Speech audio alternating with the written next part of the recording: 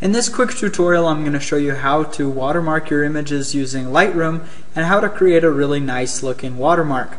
Now, if you've missed part 1 of this video where I explain why you need to watermark your images and the legal ramifications of doing so, just go to improvephotography.com/watermark.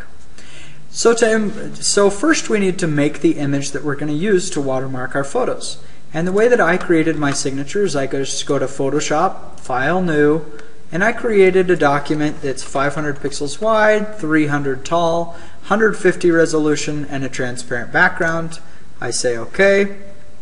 Now I'm going to choose the paintbrush, and I'm going to come up here and choose this brush. And the reason that I choose this brush that's flat point medium stiff is it kind of resembles a little bit more of what you do with a Sharpie marker rather than just one of the circles that will look kind of generic.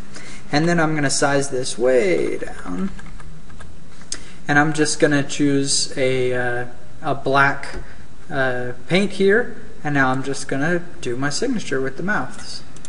And this is going to kind of look like a doctor's signature here, but it'll take me a couple tries to get it right. But I'll just create that, and then I'll just do File, and then Save for Web, or just normal save.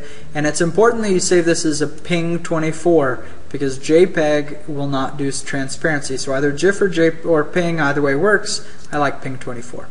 So we're going to save this, and I'll just chuck it on my desktop, and I'll name it Jim Black Watermark. It's important that we make a white and a black version of this because I'm going to need to have both of those so that when I have a dark photo I can put a light signature on it, when I have a light photo put a dark signature on it. Alright, now I go into Lightroom, and let's say, man, that is just the best picture ever. If I put that up on the web, somebody's going to steal that immediately.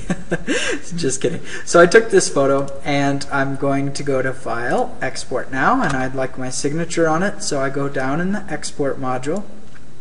Do watermarking, I'll check it, and then I'm going to choose Edit Watermarks. And you can choose, if you don't have a Photoshop, don't want to do your signature, you could do text. I think the text looks really ugly. So I'm going to do a graphic. Now I'm just going to find on my desktop that signature that I made, Jim Black Watermark. Say OK. And now you can see that's where it is, but I want this to be at the bottom right of the photo.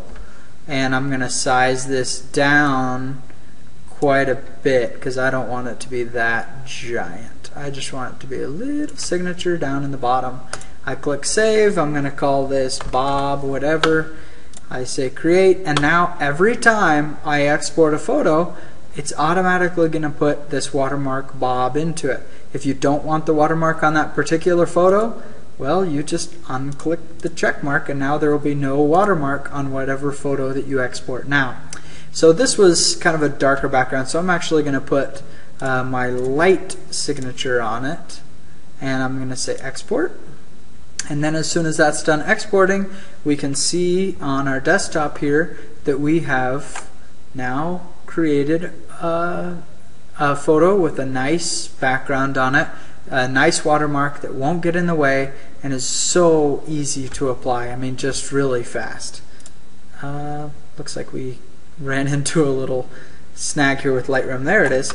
And here's our photo. There's the watermark on it right there. This will happen automatically. If you export 100 pictures, it'll slap it on 100 times. Very simple to do right inside of Lightroom. Hope you enjoyed this tutorial. For more tips, go to improvephotography.com. If you're interested in this information, you might be interested in my photography business class, where I talk about some of the legal aspects of photography and how running a photography business, or also my new intermediate online photography class, where we talk about this more.